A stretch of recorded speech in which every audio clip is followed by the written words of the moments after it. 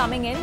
Now, Canada has also joined the list of countries imposing COVID rules on China arrivals, and the curbs will be effective from 5th of January. So remember, there has been a massive surge in COVID cases in China, and amid the massive surge, now Canada has also joined the list of countries imposing COVID rules on China arrivals. Earlier, India had also imposed similar rule on China arrivals, and now Canada has also joined the list of countries imposing COVID rules on China arrivals, and the curbs will be effective from 5th of January.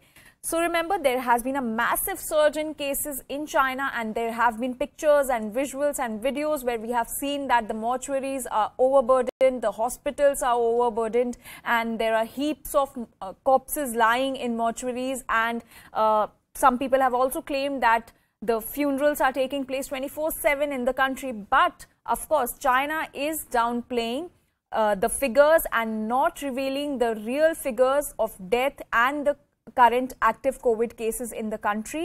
And now, amid all this, Canada has also joined the list of countries imposing COVID rules on China arrivals, and these curbs will be effective from 5th of January. Now, remember, similar rules are there in India as well. The people coming from China have to present a negative COVID report before arrival, and they have to upload it on Air Suvidha portal. And now Canada has also imposed COVID rules on China arrivals to contain the spread of the virus amid this massive surge in China. And these curbs will be effective from 5th of January.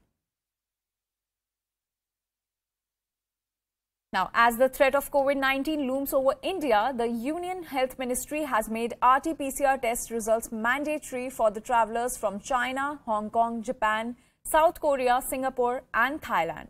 Now, the flyers need to upload their COVID negative test reports on the Air Suvidha portal before travel. This requirement is in addition to the random 2% testing of all international passengers in all incoming international flights on their arrival in India, irrespective of their port of departure.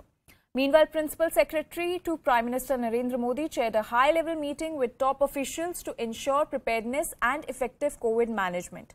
So, as the threat of COVID-19 is looming over India, the Union Health Ministry has now issued some fresh guidelines and made RT-PCR test results mandatory for the travellers from China, Hong Kong, Japan, South Korea, Singapore and Thailand. Now, all this comes amid a massive surge in China, where China has been downplaying the cases, but we have seen visuals which clearly shows that the situation has been worsening in China. Our correspondent Yash is joining us to give us more details on this. Yash, can you give us more details on this new guideline issued by the government?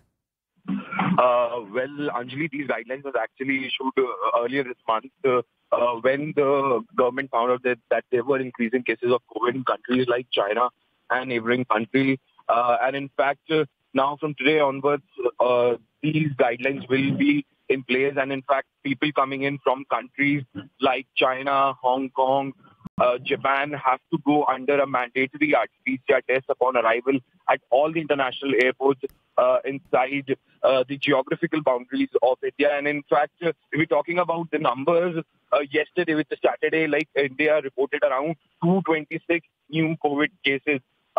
So the health ministry is keeping a watch on this entire situation. And right now, also today, we heard from the Chinese President Xi Jinping actually addressing the general public in China on the occasion of New Year and bringing out this entire issue of rising COVID cases in his speech also. So the government is actually on alert, and they don't want any such situation to arise in the future that could actually lead to some sort of a larger outbreak of this COVID-19 pandemic yet again. So the entire situation, the entire process which the government is following, they are actually testing, tracing, tracking, and then vaccinating the person. So these are the mantras which the government is looking at, and all these guidelines which the government has announced are now in place from this very day. All right, Yash, thank you for giving us all those details.